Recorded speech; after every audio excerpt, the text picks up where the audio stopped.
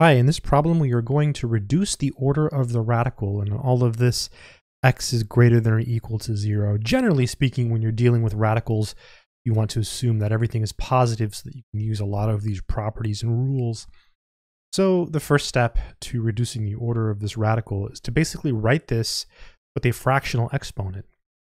So there is a rule that says if you have the mth root of x to the n, that's the same thing as x to the n over m. And so in this case, it's just 2 over 4. See how it's n over m.